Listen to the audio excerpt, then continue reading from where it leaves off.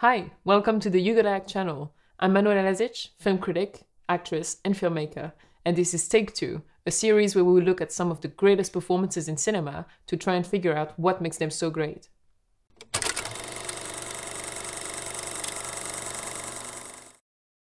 Anthony Minghella's 1999 film is based on the novel of the same name by Patricia Highsmith. For me, it tells one of the greatest stories about identity, deception, and social climbing, things that are all driving and troubling Tom Ripley, played by Matt Damon. When Tom is sent to meet the cool and wealthy Dickie Greenleaf, played by Jude Law, he first tries to be like him, and then to fully become him. I think this is Damon's greatest work yet. Let's see why.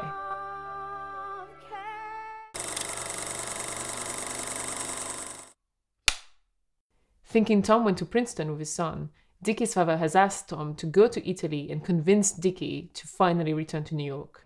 Questo è la mia faccia. Bird. In this scene, Tom establishes contact with Dickie, but in a very calculated way. This is my face. This is a great instance of what I'd call double acting for Matt Damon. Not only does he play a character, but his character himself is putting on an act.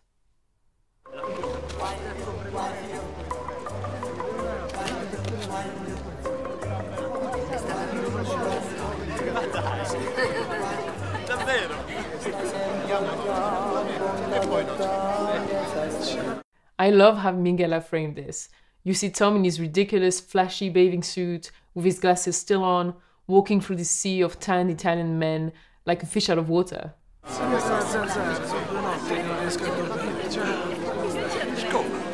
Damon keeps his body tense and his nose scrunched up, and he walks quickly. You can tell he's uncomfortable. This is Damon playing Ripley, a shy and introverted guy, but also a guy with a purpose.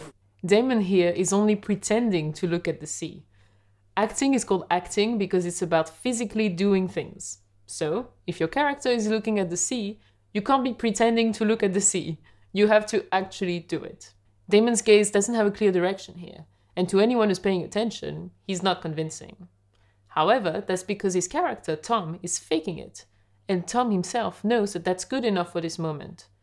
Minghella actually shows us that from where they're sitting, Dickie and Marge don't notice Tom. He seems like just another guy on the beach.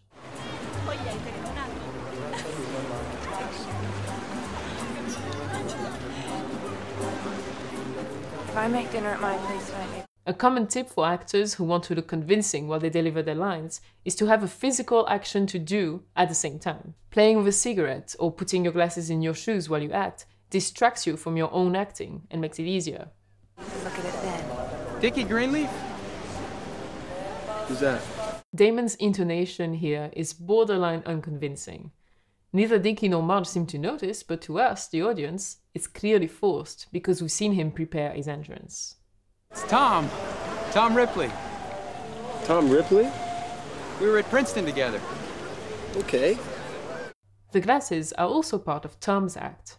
By putting them back on when he introduces himself, he suggests that perhaps Dickie doesn't recognize him when he's not wearing them. Tom here has one clear goal: to get Dickie and Marge to register him as a friendly acquaintance. So Damon turns on the boyish and clumsy charm he's always been known for. Did we know each other? Hello. Well, I knew you, so I suppose you must have known me. Princeton's like a fog. America's like a fog. This is Marge Sherwood. Tom, sorry, what is it? Ripley. How do you do? How do you do, Marge? What helps Damon here is Gwyneth Paltrow's work. She plays Marge as a kind-hearted person who's immediately generous towards Tom. What are you doing in Manji? Nothing. Nothing much. Just passing through. Passing through? Yeah. You're so white. Do you ever see a guy so white, Marge? Gray, actually. It's just an undercoat. Say again? You know, a primer. Damon can act off Paltrow's kindness, which helps him remain playful, even when Dickie criticizes him. That's fun. Margie likes that, because She's so white. Yes, I do, and you're not funny. Well, you should come and have lunch with us before you go. Yes, Dickie? Sure, anytime. Well, coincidence. Again, this line could seem overacted in another context, but since Damon has been playing Tom as a slightly awkward guy, it actually makes Tom even more convincing. That's so funny.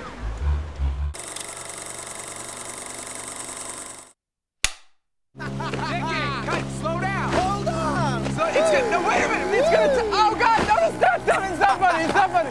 It's not funny. Stop it. Oh, I love it here. I love it here. I'm gonna move here. This is the big twist. However, how that twist comes to be is quite complex. We're about an hour into the film, and Tom has managed to build a strong friendship with Dickie. They're having a last outing together before Tom is to return to America, and he explains to Dickie that he plans to return to Italy to essentially continue living the way they have, which is together. Beautiful.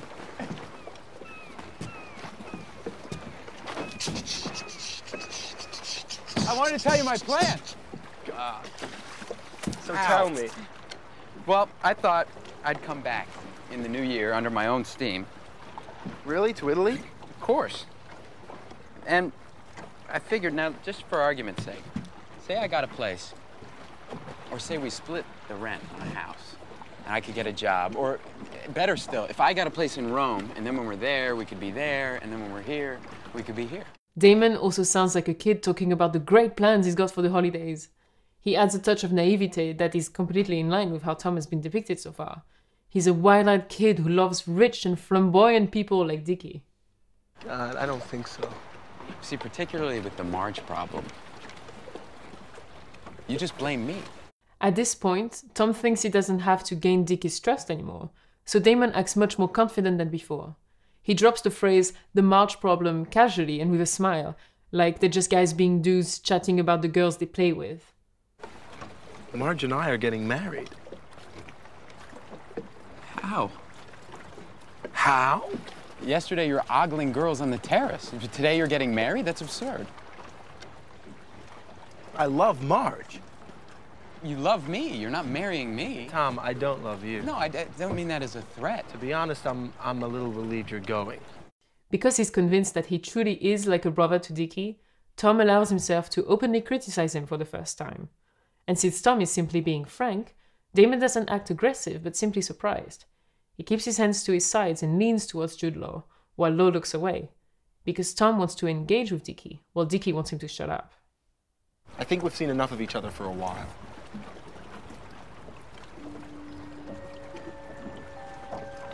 What? You can be a leech. You know that. And it's boring. You can be quite boring. There's a dramatic shift in Tom here. Damon looks away as if to escape the situation because Tom's feelings are hurt. He realizes that Dickie doesn't want to be around him at all. It's a dramatic pose that the score emphasizes, and seeing Damon's profile announces that we're about to see a different side of him. The funny thing is, I'm not pretending to be somebody else, and you are. Boring. I've been absolutely honest with you about my feelings. Boring.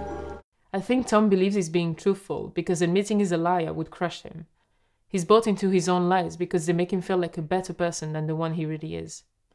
The talented Mr. Ripley is considered to be one of the best film depictions of narcissism personality disorder. Like he says later, Tom feels like he's a nobody, so he has to pretend to be somebody he's not. He wants desperately to rise above his rank and be admired by other people, so he lies constantly. So when Damon says he's not pretending to be somebody else, he means it, and we believe it, even though we know it isn't true. But you, first of all, I know there's something. That evening, when we played chess, for instance, it was obvious. What evening? Oh, sure, no, it's too dangerous for you to take on. Oh, no, well, we're brothers. Hey.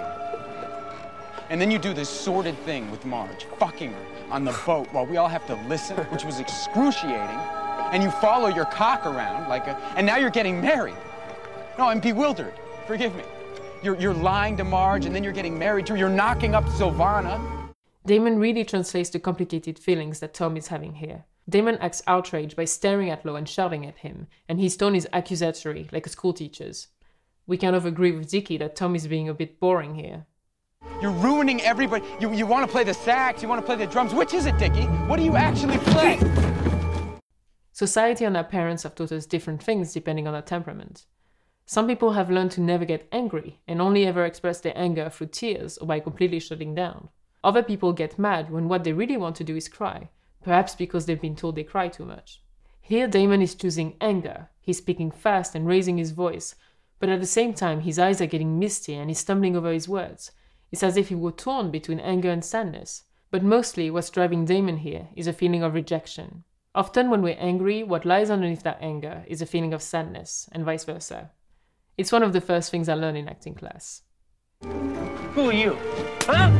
Some third-class mooch? Who are you? Who are you to say anything to me? Who are you to tell me anything? Actually, I really do not want to be on this boat with you. Again, Tom is torn between his feelings for Dickie and his feelings for himself, his narcissism. Damon is scared and crawls away when Dickie slaps him around because he's totally humiliated and overpowered physically. However, when Dickie turns away and gives him room, what he said about Tom's social status sinks in, and Damon starts boiling with rage. Shut gives me the creeps. You give me the creeps. Damon and Law work really well together here to push each other's buttons. Law plays Dickie like an incredibly rude and selfish guy, which helps Damon feel terrible and like he needs to defend himself. Shut up! Without Dickie, like a little girl all the time. Shut up! What's great here is that the chain of events is horrible, but also perfectly coherent thanks to Damon. Because he perfectly expresses how Tom feels both heartbroken and offended, he makes his extreme gesture make sense. It's like an accident that's both shocking and logical.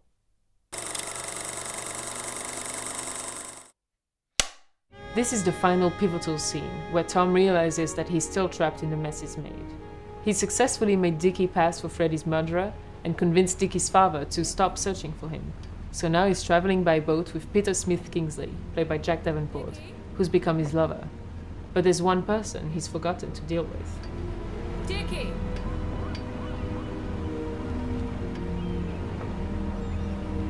Meredith was the first person with whom Tom pretended to actually be Dickie. He also had the beginning of a romance with her. And now she's back, surprised to see him there, while everyone believes he's a murderer on the run. Damon again has a tough part to play.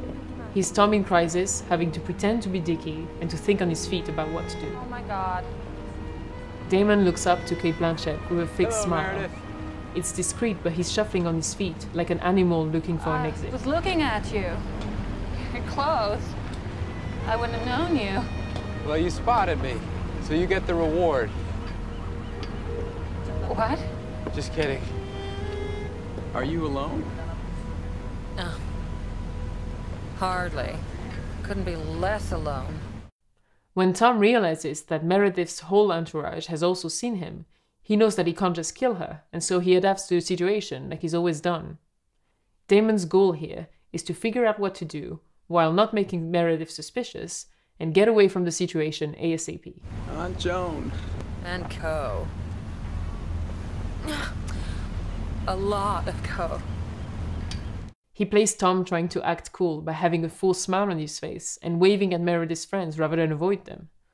But we can see the discomfort in all his movements. When Meredith starts talking about her feelings, Damon gets agitated, and Tom can't help but turn around to look at the people on the upper deck. His smile is almost distorted, and his movements are quick and stiff. I thought about you so much. I've thought about you. Yeah, well, when I thought about you, I was mostly hating you. Tom is smart. He knows that Meredith just wants to like him. So Damon gets cute again, because his goal is to get Blanchett to be charmed by him. He looks at her kindly when she claims to have been hating him to make it impossible for her to stay mad.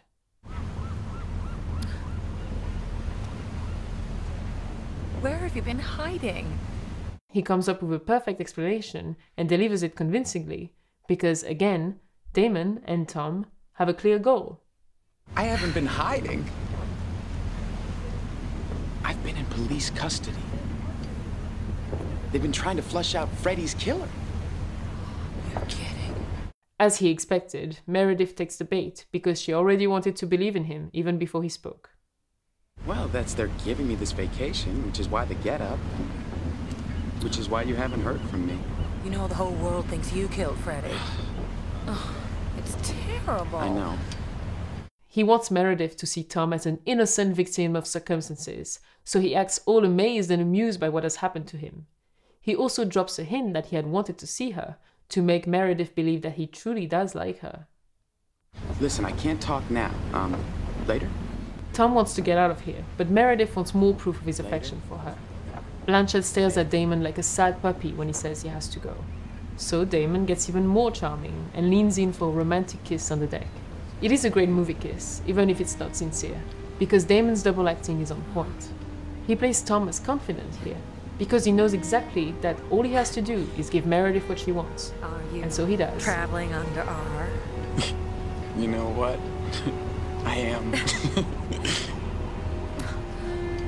Meredith problem solved. Dickie, with Peter Smith Kingsley? I bet you are. I thought you saw him. Peter Smith Kingsley? No. I haven't seen him in months. Meredith knows Peter, and the chances that they wouldn't meet at some point and talk about Tom/fake Dickie are slim. So when Meredith mentions him, Tom knows he's in trouble. Again, he can come up with an answer, but his feelings show up. No, I'm alone.